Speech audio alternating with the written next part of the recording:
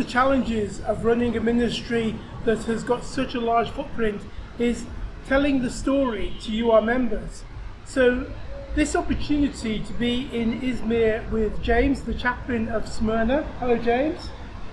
Welcome to the Church of St. John the Evangelist in Izmir. It's lovely to have you with us and a pleasure to be part of your AGM.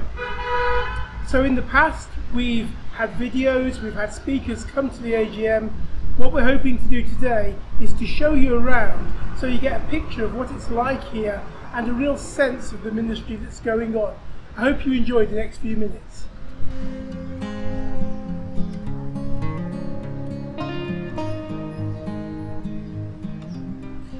So here we are in the entrance porch of the Church of St. John the Evangelist in Izmir, and we're looking at this beautiful window which shows the great martyr of this city, St. Polycarp.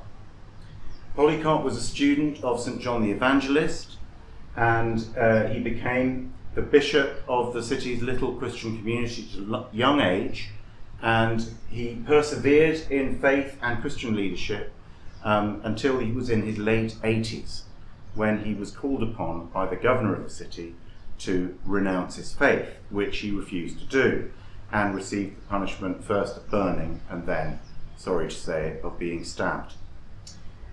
This particular window was part of the original St. John's Church, built in 1900, the building we're now standing in.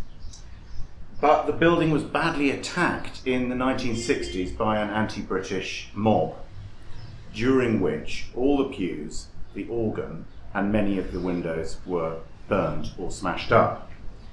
But pieces of St. Polycarp's window were saved, and then 5 years ago, when I arrived here, finding these pieces of a nice old window, suggested we should get it properly set here in the porch, and we found a very able stained glass worker locally in Izmir who would have thought it, and together with him we designed this setting, giving a profile to these words from the book of Revelation: "Be faithful unto death, and I will give you the crown of life," which could be the leitmotif of St. Polycarp's life and witness, and we hope is an inspiration in the present day to all those who come to this church as pilgrims and as worshippers.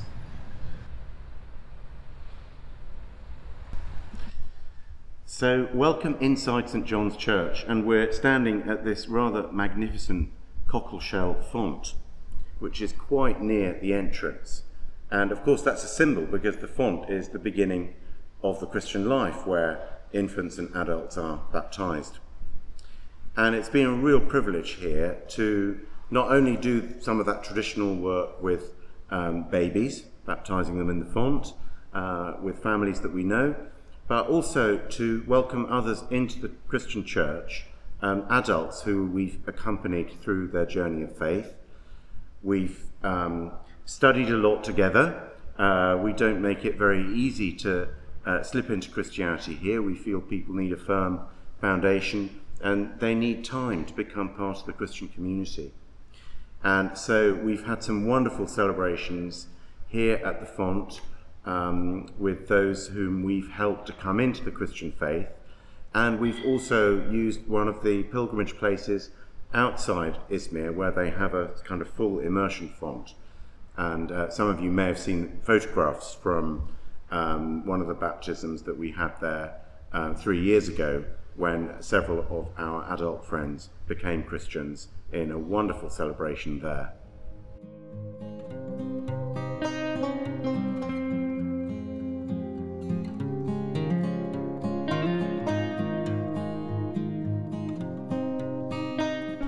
As Anglicans, we join a stream of witness in this city going back to Polycarp. But the specifically Anglican witness started here in the early 17th century, when the Levant Company started operations in the Eastern Mediterranean. It had a trading post here with what was called a factory. That means, I think we would say, something like a college or a company of young traders, mostly single men. And the Levant Company felt that a chaplain was needed to keep the young men in line and also, of course, to share the good news with any other English speakers in the city who may be able to join in the worship of the Anglican community. And that was how our chaplaincy started and how it continued for well over 100 years. But then in the middle of the 19th century, the demographic here began to change. Many British families came out at the time that a British company was building a major railway from Izmir to the city of Aydın, about 100 miles further south.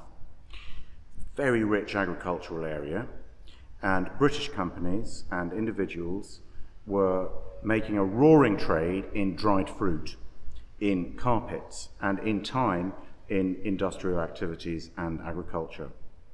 And this attracted several thousand British people to Izmir, and they of course needed a church. And by the beginning of the 19th century, Christian life for Anglicans in the city was much more like it would have been at home because of this large contingent of British people involved in many different areas of life here in Smyrna. And so when the consulate building moved and was no longer able to accommodate a chapel, the local people raised money and built this lovely church, which looks as though it could have been picked up in an English village or small town and had palm trees scattered around it. It is actually a railway church. It was a railway engineer who designed the building, and this beautiful marble floor that I'm standing on is supported on pieces of railway line. So it's very much a railway engineer's church. During the course of the 20th century, that kind of parish life model began to change again. After the 1920s, there were far fewer British people here, and the community became more international. And so we come to the situation now in the 21st century. We're an international congregation. We have British, American, Iranian, Korean, French, and Turkish people. We are open several afternoons a week and welcome visitors into this lovely building, and many of them take away a Turkish copy of the New Testament with them as they leave. Visitors come and join us for worship, and some of our visitors become congregation members. So all in all, we have a very vivid ministry here.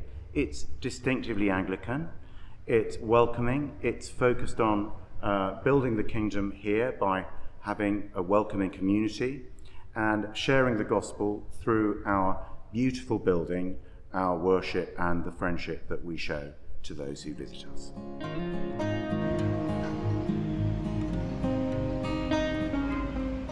How many people do you have here today, Helen? Well, we only had 13 today because it's the middle of the summer and it's very hot. But like on May 4th, we had 57 people that stopped by. They took 16 Injils, or New Testaments, and 3 of the films of the Gospel of John. And the next week, 49 people came by, like that.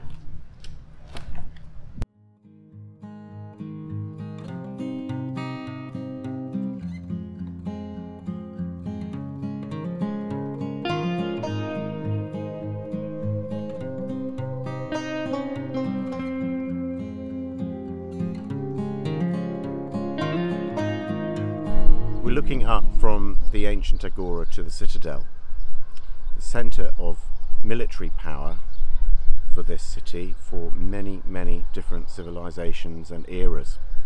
It's a good point to reflect on the current relationship between churches in the city and the local authorities. And in fact, we've had great cooperation with the mayor and the governor and other senior officers, which is a great encouragement to us. They recognise our long history here, and that's helpful, and our beautiful building. And in fact, 3 years ago, the mayor authorised a major restoration of our church hall roof, which also covered my office and our kitchen. And that might seem a small thing, but actually it was a big job, and the whole roof needed replacing, not something we would have been able to do. We hadn't realised it was in as bad a condition as it was. So it's nice to be able to report that we have great cooperation here with the local authorities, and I always feel if there's anything that concerns me or if there's some help needed by our community, that there's an opportunity for me to ask, and that the way the city is run these days is open to the minorities that are here and supportive of them.